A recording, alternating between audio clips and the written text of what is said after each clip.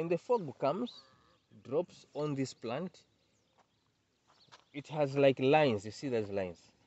So when they drop on there, the lines, they allow the water to go directly to where it's needed, to the ground, and then eventually to the roots. Okay. Now, what's the name of this plant again? Nara. 3 times? Nara. I'm practicing. not Nama, but I'll try. Nara. Nara. Okay. We will ask So you were warming up. It's not. Yeah. Nara.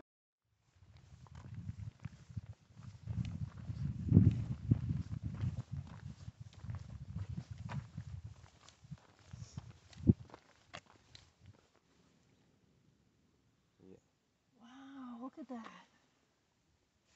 It used to be sealed like that. They call it the ice plant.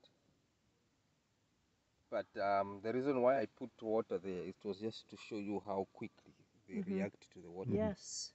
So yeah, that's amazing. if it you just look at opened it, up. it may look as if it is dead. Totally dead. So if you have a little bit of rain in this area, of which it rains sometimes, but not a lot, once the water comes and reaches to the roots, it's like magic. The whole plant actually comes back to life. At the moment, they are like in hibernation. Yeah. There's nothing much happening, they are almost dead. But once something happens that brings water, they literally resurrect. You can see this one has completely opened up. You can see the difference between this one and that one. And yet we've not even spent a minute here. Right. Just a little bit of water I put here completely changes the behavior. So most of the plants in the desert will be like that.